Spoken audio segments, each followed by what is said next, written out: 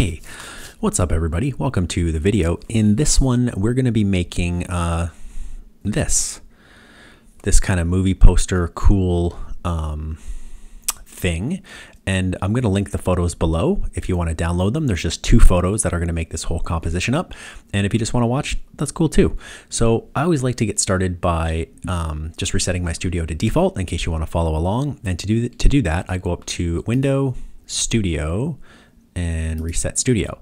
And I'm just working with a portrait canvas here. So like a letter or a legal size, anything that's in portrait mode will work just fine. So the first thing I'm going to do is grab this photo of the model. And what I want to do is I want to isolate this model from the background. So I just want him cut out. So to do that, I'm going to select the model here in my layers panel. I'm going to go over to my selection brush tool, which is also W on your keyboard for a shortcut. And I'm just going to try to grab this model as best I can here. It's a pretty good contrast between him and the background, so it should be pretty simple. I'm going to zoom in by his eyebrow here, his other eye, just to get a bit of that and a bit of his hair up here. And the composition we're making, it doesn't need to be exactly perfect, but this looks pretty good. So I'm going to refine the selection now. And I'm pretty happy with this. I think it's going to work just fine. So in the refine selection window, I'm going to go down to output and I'm going to change it to new layer. So it isolates this cutout of this model on its own layer. I'm going to click that, hit apply. Then you will see in my layers on the side, this new layer has appeared. It's called Pixel, which is just the model. I'm going to delete the full picture because I don't need it anymore. I'm going to recall this one. I'm going to call this one new model dude. Okay, now the next thing I'm going to do for this model is I want to turn it to black and white. So to do that, I'm going to select my model layer here.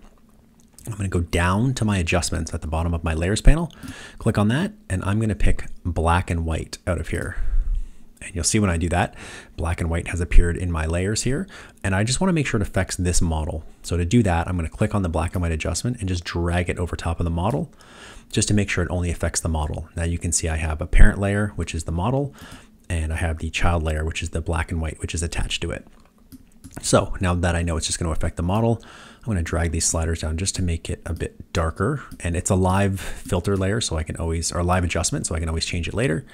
But this looks about good. Okay, so the next thing I want to do is I have this other photo here, which is this really cool, colorful alleyway. And what I want to do is clip this alleyway inside the model so it sort of takes over. So to do that, I'm going to click on the alley layer I have at the top here. I'm just going to click and drag it right over top of the model and drop it in there. Now you can see that this alleyway is clipped inside of the model. So the model's up here and the alley is clipped inside of it. So now that I have that done, what I want to do is I want to still expose some of his face. I want to kind of show both of them. So to do that, I have my alley layer selected. I'm going to go down to my mask here at the bottom of the layers panel. I'm going to click on mask and I'm just going to click mask here. You will see that a mask icon appears here next to the alley layer. I'm going to click on my mask and I'm going to grab my gradient tool over here in the left-hand side. And I have videos on masking and gradients and layers. So all this stuff, if you're not familiar with it, just go check out some of my videos. It explains everything. I'm going to click on my gradient tool here. And then I'm going to try from about here, click and drag it this way so I can expose a bit of both. So maybe something like, maybe like this. Yeah, this will work. Okay, so now I have my model that's gone with a black and white adjustment. I've clipped in the alley inside of the model, and now I've applied a mask to the actual alley to show the alley and the model at the same time. Now, the next thing I'm going to do is add a background. So to do that, I'm going to go up to Layer, New Fill Layer. And now you can see I have this black fill layer at the very top. And what I want to do is I want to drag it right down to the bottom, just so we have that background. And then from there, I'm going to go to my color tab. And normally when you have a fill layer or certain type of layers, you have this opacity slider up here, which can bring down the basically the transparency of the layer. But if you click on this little button here, it'll switch to noise. And noise makes things kind of grainy. It's like a little bit of an effect. And I'll just show you. I'm zooming in here so I can show you. What I'm going to do is turn up the noise on this black fill layer in the background. And you can see when I zoom in, See these little spots that are appearing, all this noise? So that's none, and that's full. What I'm gonna do is add some noise just for an effect, because I'm gonna add some text later, which you'll see why, but I'm gonna add some noise to this, to this background here. Okay, so now I've got all of that, and we're gonna do another effect here. So with my model layer selected, I'm gonna go over now to one of my selection tools. This one's called the rectangular marquee tool. I don't use it too often, but it'll work perfectly here. So I'm gonna pick this tool. My cursor is going to change to like a crosshair or whatever you want to call it. And I just want to select a part of this model, maybe like this here, this much. And you can see when I do that, I get these marching ants sort of appearing around it. And I'm going to copy this particular part. And to do that on a Mac, I'm going to hit Command J. On a PC, you'll hit Control J.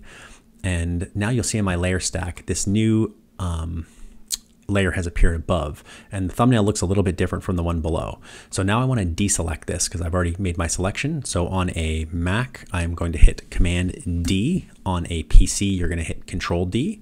And I'll show you what I've done. I'm going to turn this layer off.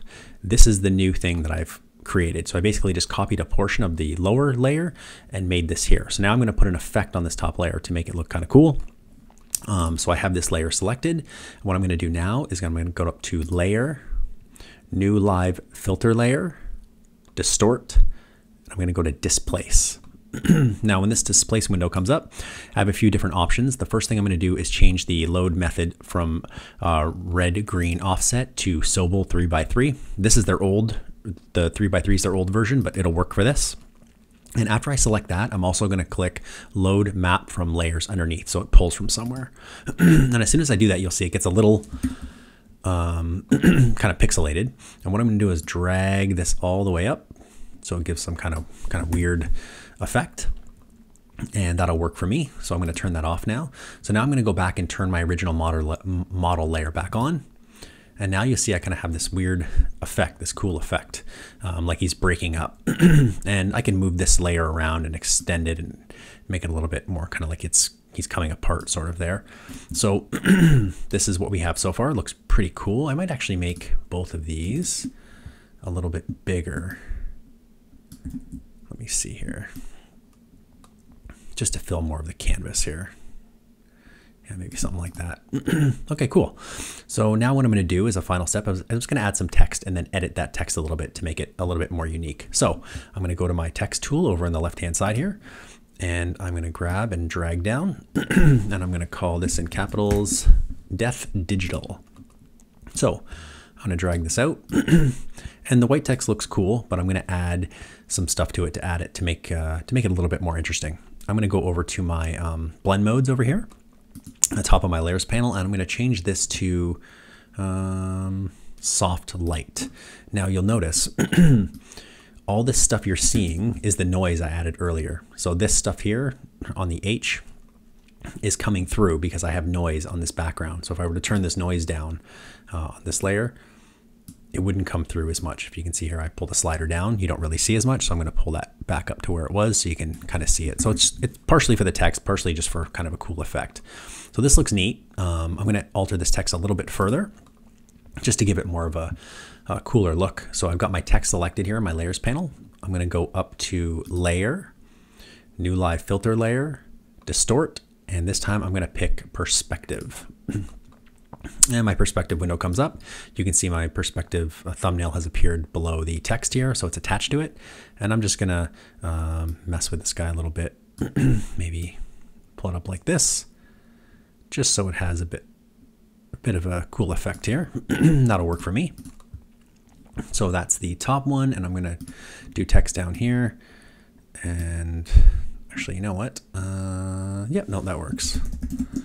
Digital. Pull this down here, and I'm going to do the same thing where I change the blend mode over here. I'm going to pick soft light again. I'm also going to change the perspective. My text is selected. I'm going to go up to Layer, New Live Filter Layer, Distort, and Perspective. And I'm just going to mess with these little boxes to change the perspective as well to make it look like it's going more in one direction. Maybe sort of like this. And yeah, that's okay. Maybe I'll make the text a little bit bigger. But that will work for me. So we've made this whole composition only using 2 photos. So we had our original model, we had our colorful alley, we added a background with some noise, we added a displacement effect. We took a section of the picture and added a displacement effect. We added some text to put a perspective on it, and this is what we get. So hopefully you like this video. If you wouldn't mind, I'd love it if you could just tap that like button. And if you haven't seen my videos before and you found this helpful, if you want to subscribe, I would just be your best friend. And I have more stuff coming. If you got any questions, leave them in the comments and I will get back to you. Thanks.